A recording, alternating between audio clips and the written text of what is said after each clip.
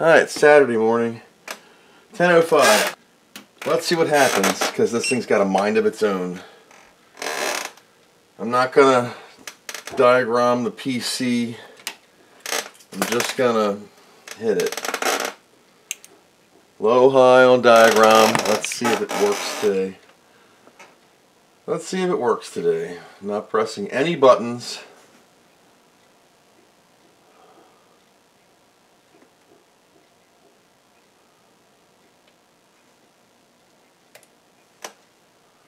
Wow, it actually works today. Still only 1 mega chip RAM. We still have a meg of unused chip. So we have something borky with the RAM, which I'm working on. I'm just trying to figure out why it's not booting a standard kickstart anymore. When it was working fine, it just decided after I refixed the audio connector last night that it was not going to work. Gotten into that mess yet. Just kind of got up, shoved some coffee down me, took a dump, and here I am. The entire house smelled like onions this morning because Mona decided to make some tuna with onions and God knows what, and just tossed the old onion in the trash and didn't take it out. So my entire house smells like onions. Now they're okay. I've done nothing to this machine. What happened? They were failing yesterday. I literally walked away and did nothing. And now all the CIAs are okay? This thing is the weirdest board ever. Maybe, because remember I said it was bowed and I let it sit all night, it kind of flattened itself back out? Could I put this kickstart back in? And let's do the experimental. Okay. Okay. Okay. Okay. Okay. Okay. What in the Sam hell? NTSC's fast, remember, so. Oh my god. Alright. I do have to replace that socket because that socket is really messed up. It's really messed up. I'm just going to remove diagram. Just going to pick it out of there and put it here. We're going to do Kickstart 2 and see if it green screens still. Low, high with CIAs working this morning. I've done nothing, guys. Nothing.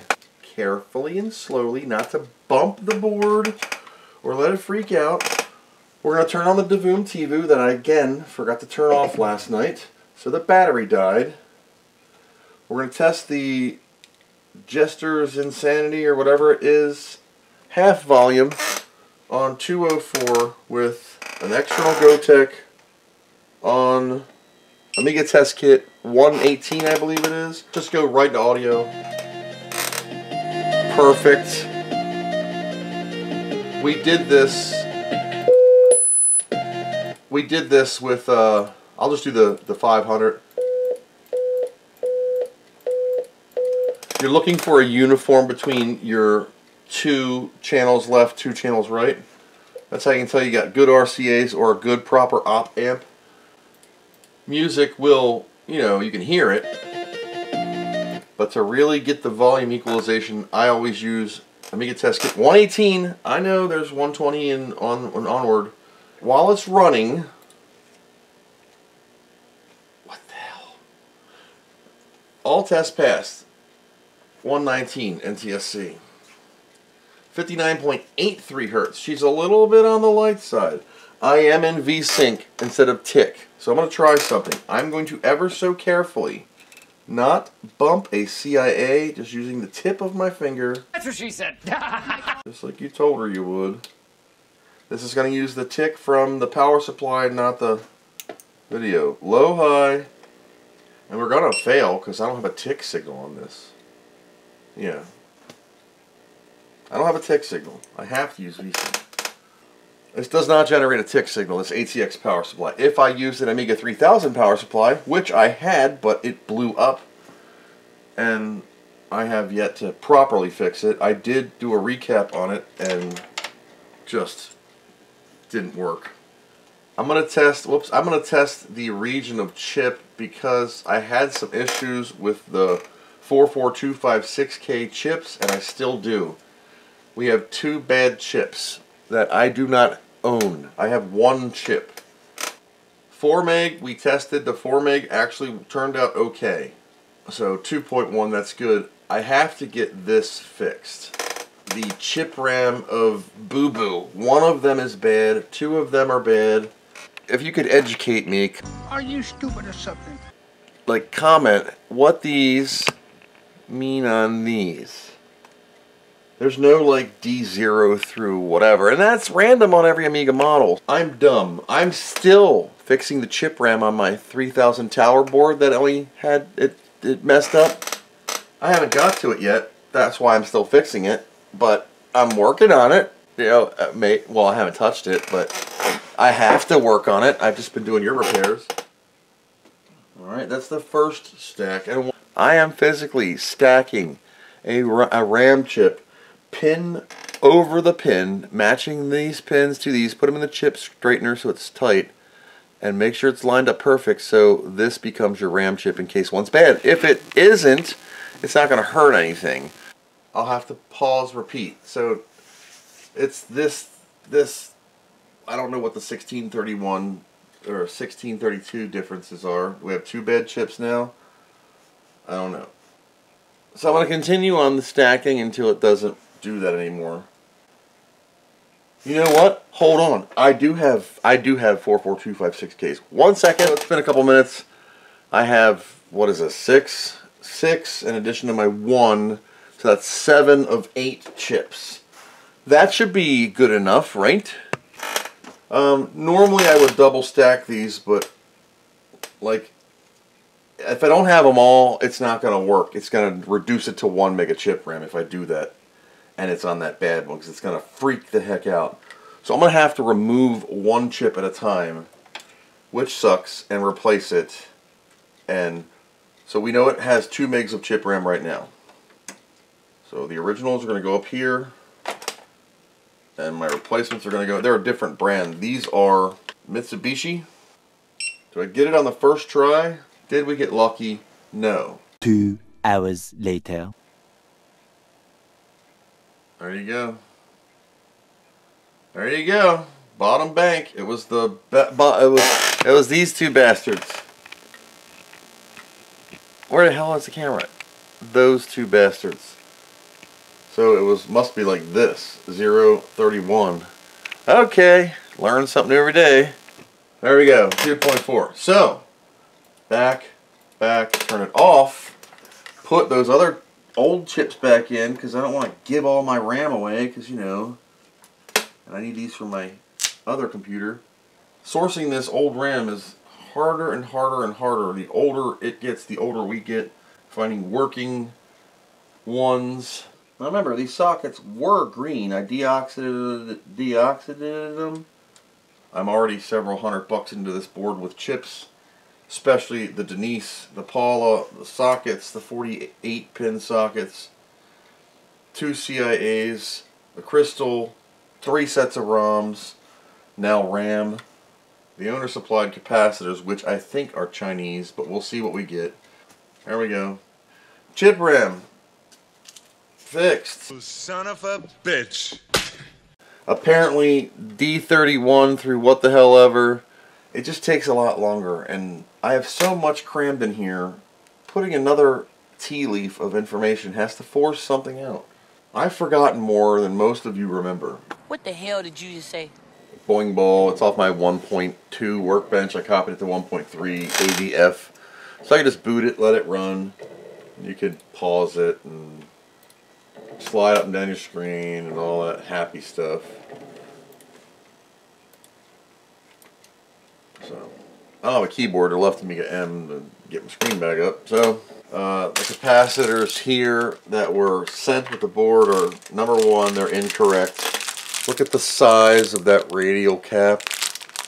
They're supposed to be half of this size. Like here, like these. Like those. So this cap or this monster truck that won't even fit between the Zorro slots. I'm not doing that. I'm not degrading my quality of work for cheap Chinese capacitors. I would rather leave the 30-something-year-old Shoeis on there because we know they work. And the Elnas, they're like freaking awesome capacitors. But depending on this one's usage, which this one looks like she was slapped around, it's going to let her run for a while. Simple program, uses a little bit of RAM, and allows me to let this thing run and get some heat all through it. Kind of like when you get an old car running, you don't want to just go out and drag race it. You got to let her idle for a couple hours, get all the seals back in order, and lube up all the lubrication oil flow and whatever. The pile of parts is growing big on her. I'm going to get tired of hearing that, so I'm going to just turn it down or off and let the battery charge. I'm going to take a small breather. It is currently 10:53.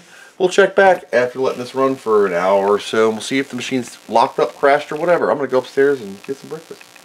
It's 7:23 p.m. This thing has been rolling all day, boing bowling. I just left it running. Number one, because I said I was going to. Number two, because I actually forgot about it and went upstairs. And just came back down a little while ago and was like, oh crap, I left that Amiga running. I do need to put that CIA socket in. So as of right now, the unit's working. I've corresponded with the owner and told them it's alive, but I'm not sure about its stability yet because of what we had issues with this morning. So I'm going to leave the Workbench 2 or Kickstart 204 ROMs in for ease of boot.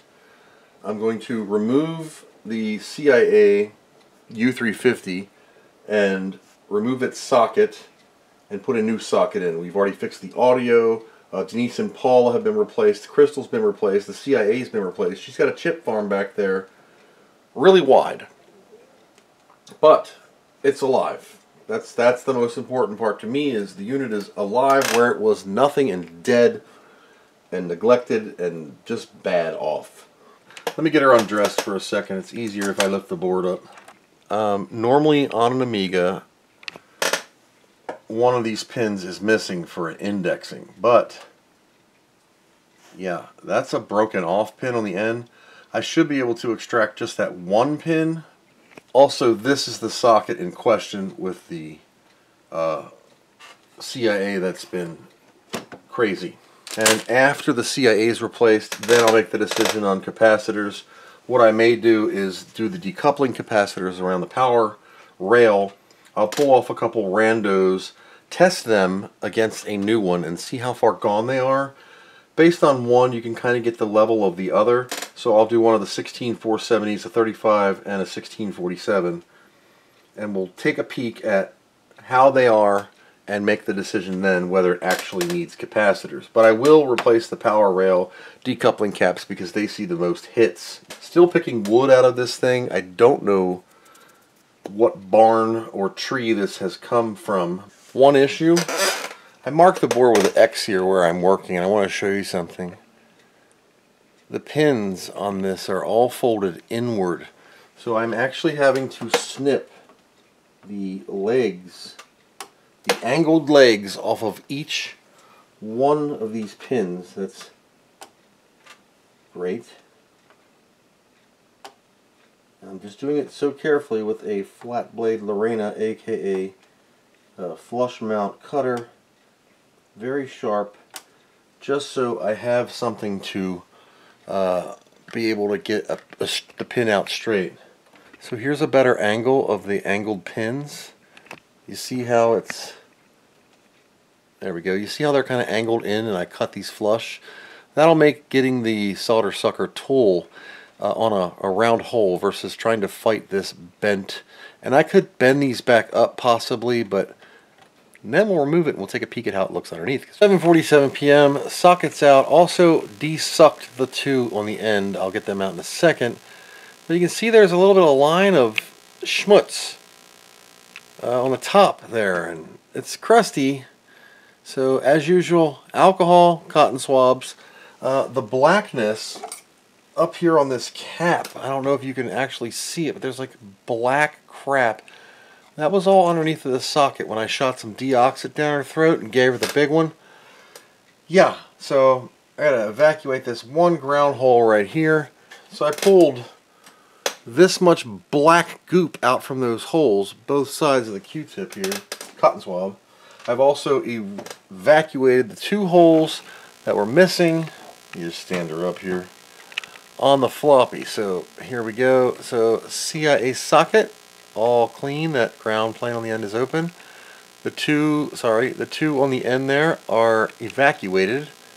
And I'm going to have to replace them. They're standard 2.54 spacing pin headers. 40 pin sockets. We're going to do with SIL turn pin for the ROM or CIA socket. I used some 1968 lead solder on that bad boy so she'll hold.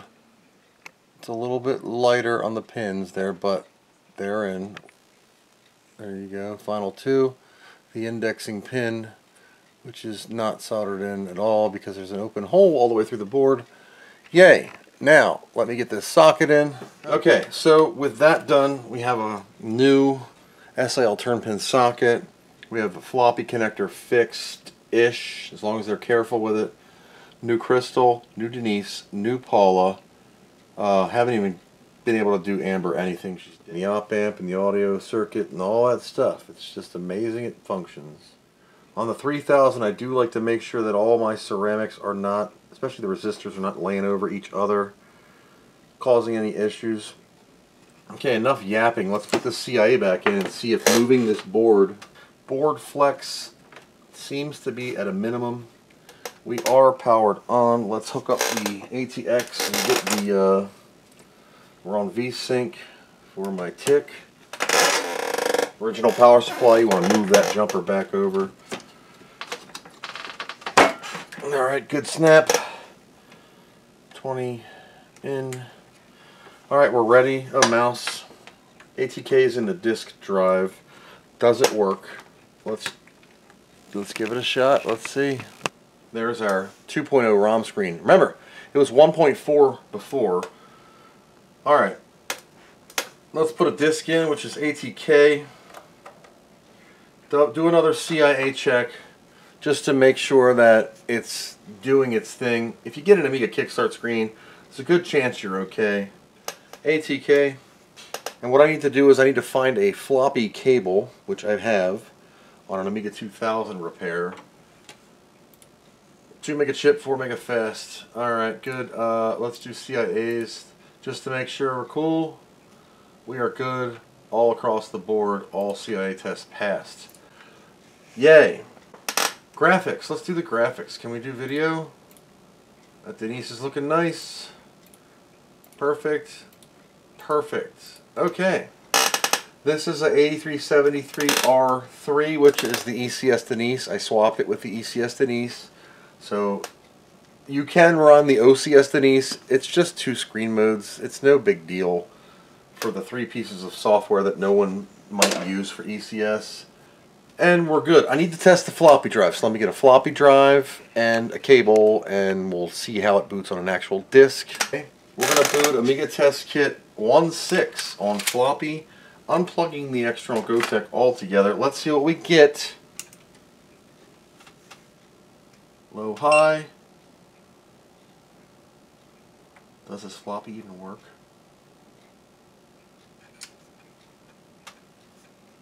Mortimer.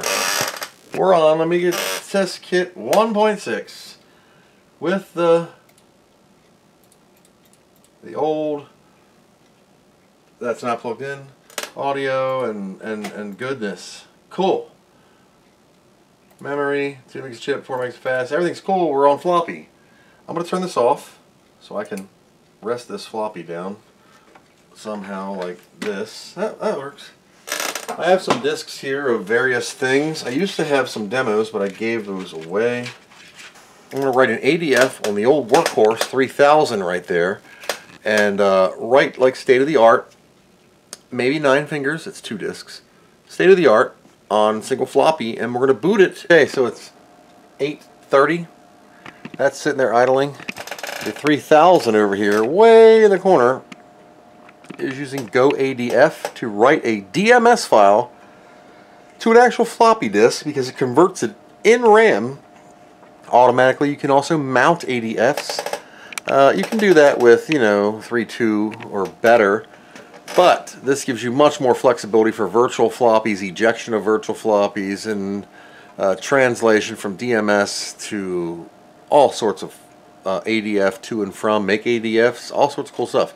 bitplan.pl/goadf. I registered it. $6 US for your name in the title there. Otherwise, it's just shareware, nag screen for 20 seconds, fully functional. Give it a try if you like it. Support the brother. $6, not bad. So we're writing state-of-the-art so I can boot this on floppy disk and let her rip. Tater chip. Here we go. 030 NTSC. She's got to run fast. So I'm going to boot it in PAL via jumper because I can't have I don't have the Workbench 3 double mouse button thing. I only have boot selection. I just jumpered it in PAL off a jumper. Everything else is NTSC on the board, including clocks, crystals, everything. But look, on a floppy Amiga 3000 that was dead, she lives again. So I'm not watching that again. You've seen it 100 times. I have state of the art. This is my TC2 cap tester. So we're half wep, half Heiko. Turn it on, let her heat up a little bit. I'm just going to pull a cap out near the front for a general test. Okay, this is the test of the capacitance of this thing. Always wise to drain a capacitor, so just touch them both together. That'll drain them, or touch something metal on it, which will drain it. I need to get this solder off of here a little better. There we go, just so it fits into the tester. Now this tester was like $30 on the eBooger. It comes with all sorts of magic things and clips and USB charger. 3.85 volts, so we're still good. You basically insert this into here. It's got all these different colors, so positive, negative. You just kind of wedge it in there. Important safety tip, make sure you drain your capacitors. It'll damage it. And then you just simply press the button. It'll turn on and test the part. What do we see? This is a 16 volt, 47 UF capacitor. As you can see, we have 48.9 UF, so we're still above. We have 1.8% V loss and 59 ohms of 0.59 ohms ESR. Okay, let's compare that to a brand new, well, a last year's production capacitor, 1647 through hole, that's 470. These are Nichicon 2022 productions. God. So this is the same exact capacitor, 1647. Again, I gotta kind of do some crazy. We're gonna have to go long school here because of the long leg. Alright. This is a brand new capacitor. What do we get? 1647, focus. 48, 2.1, and 1.0 ohms. So the brand new capacitor is worse off than the old capacitor. Crazy. Again, same, no cuts, no futs, no butts. Put this back in there. Oh my god, lock it down. One zoom and I'll press the power button, no cuts, power button. This is the original cap, focus. 4821, VLOS 2, 0.74 ohms. So yeah, it's still perfect. Do you want to recap it?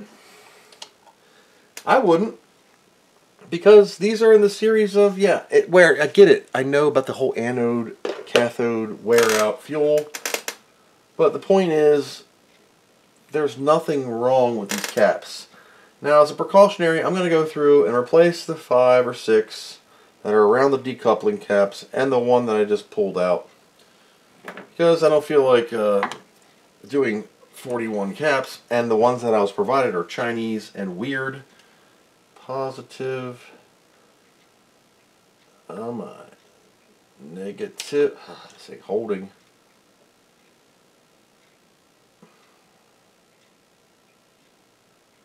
Well, I'll have to hold it. Alright, here we go on this one. Can't zoom, so I gotta hold it. 16470, okay? This is 427, 0.13, 0.06 ESR. 0.6. This is an incredible cap. Incredible. It's creeping up in capacitance, okay? But, like again, decoupling cap on the power rail. It sees the most abuse of them all. Hence, whoops, why I just dropped everything on the floor. Hence why I'm replacing the decoupling capacitors. 16470s. I try to use Nichicons or a higher quality cap. There are good China manufacturers like Jayco and a couple other ones, but or JWCO, but you're gonna pay for them. I understand why Hertel hates through holes so much. I get it. So here's a 16470 2023 production Nichicon. What do we got? What's the comparison? Yep. 445, 1.1, and 0.25. That's a brand new cap. So I don't think the original one was even bad. Like I said, when you don't need them, you don't need them. Remember, if this thing broke years ago, it wasn't used. It ain't like they're not exposed to the air. They're not just going to dry up like an old piece of beef jerky in the sun. They're in a sealed environment. They don't dry up until they're used for fuel, for recouping the anode layer and the cathode layer, and the science that's involved with electrolysis and how power is transferred through. It's a math thing. There's a fine line between capacitance fluid, the electrolytics, rejuvenating the wall of the eroding copper thing because it's being used to transfer power, and that electrolytic fluid's used to repair that. And it's, look up how a capacitor works. You'll understand what I'm saying when I say math and science. That means I could go into great depth of detail about the subject, but it's stupid and it doesn't matter. Just replace it or don't, and it's good, so we don't. Ain't nobody got time for that. Somebody was playing with caps trying to fix amber. That's what it was. Craziness. I'm going to put a drop of special oil down the variable trimmer capacitor for amber. You will need a ceramic screwdriver to adjustments. So there you go. You can see we're still good. 2 megs, 4 megs. The user can add on additional zip 20 fast RAM. I do have to test the Zorro 3. How am I going to do that? We're going to use the Live 2 Gotta Go Faster board by Kavanaugh's. This is going in one of my 3000s, so it's perfect to test in a 3000. You know my favorite color is purple, so he built me one in purple. Weird how this camera shows it as blue, but I know it shows up on film as purple. So we're going to back this up, turn this off. Insert this in not the top slot because it gets picky with the graphics slot. It is labeled front, okay? Front. So you can't bork that up. We're going to go in like the 3rd slot. Don't know the condition of these Zorros. Just hitting the button, letting it boot. This should be 256 megs of RAM, fast RAM, Z3, with the 4 megs of 32-bit fast RAM, zip 20, and the 2 megs of fast RAM chip. If Zorro is working. If you had a Workbench 3 ROM or greater, you would see, there we go, 256, 4, and 2. Zorro works. I don't even need to test it because, holy God, best thing ever for Zorro 3 Amigas. And thank you, Mr. Kavanaugh's, for building this for me in purple. Greatly appreciate it. And I'm going to take a breather for the day. For you guys, it will be probably 0.2 seconds. For me, hopefully a little bit. Hi, welcome to Sunday, 10:43 a.m. I just finished doing the decoupling capacitors. I took amber out and I'm trying to adjust the potentiometer.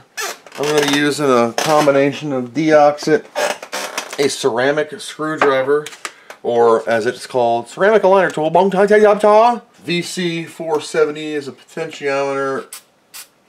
That is a pain in the babushka.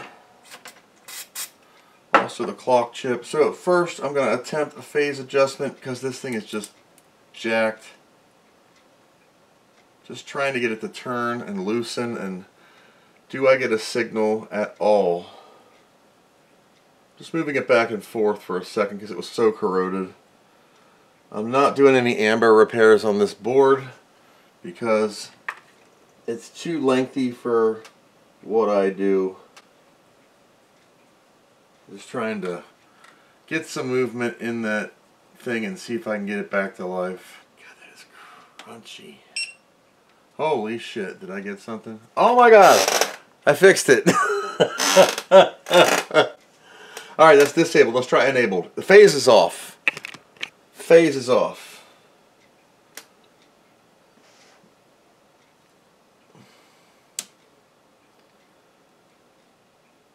.31 kilohertz amber. We're not there yet. So I got the RGB section done with amber. We're just trying to do the phase adjustment. I shot some deoxit down VC470. The whole thing is borked. It's there, but it's not. So let's go back to RGB mode, 15 kilohertz, or on the 31 VGA plug. Now this is really crunchy. So there's a trimmer pot in the back for phase. But I'm not quite there yet. That's for the 31. Let's adjust the trimmer cap. If you don't have a ceramic screwdriver, the metallic structure is going to touch the ground outside and you're going to get a borked up thing. So I should be doing this on an oscilloscope, but because it's so dirty, I'm barely getting anything. The trimmer cap is just not even happy. Oh, holy shit.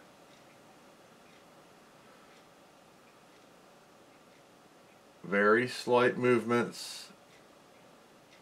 Oh my god. Oh! It's like 180 degrees out.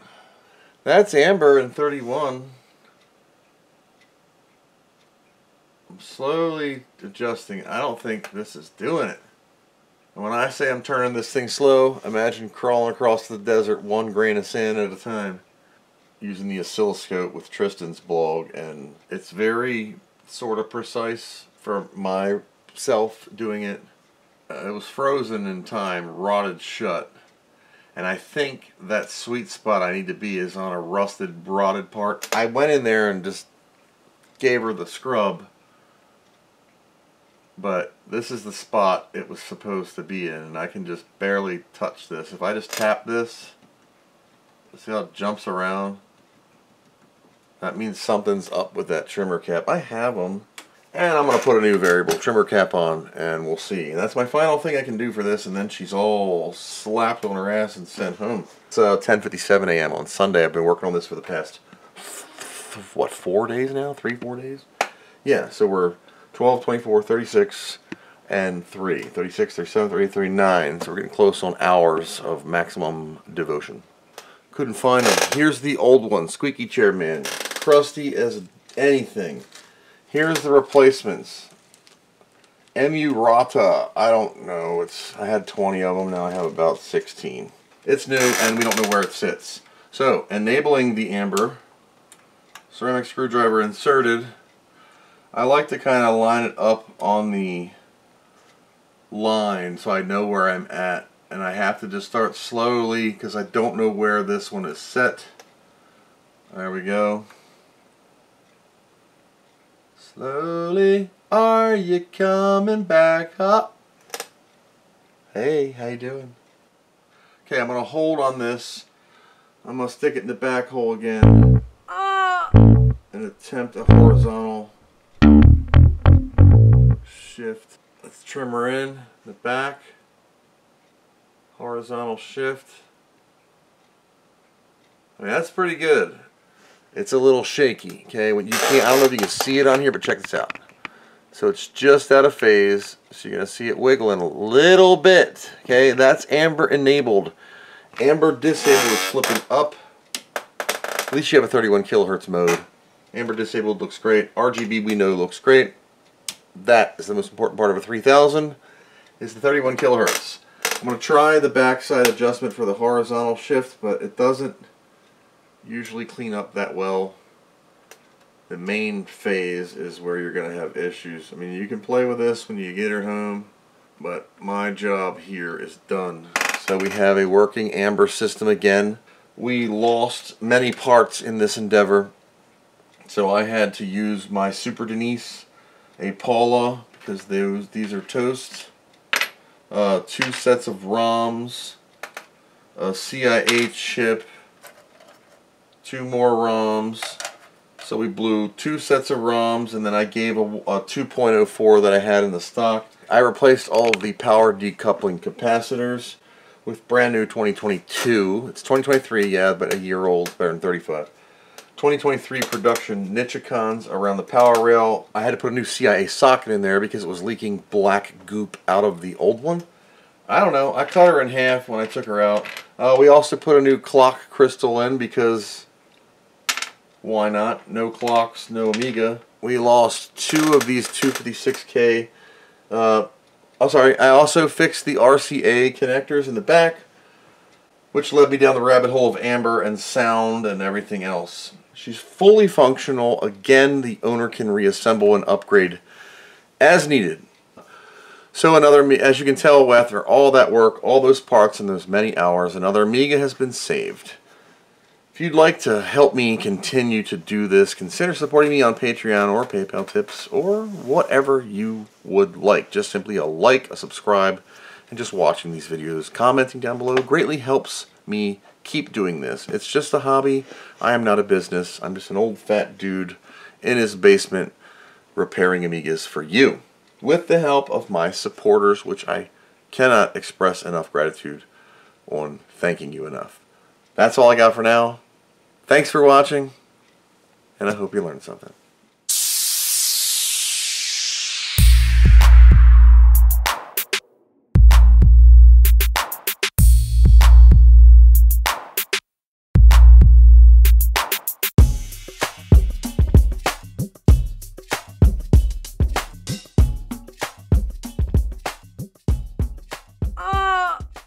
What do you know from funny, you bastard?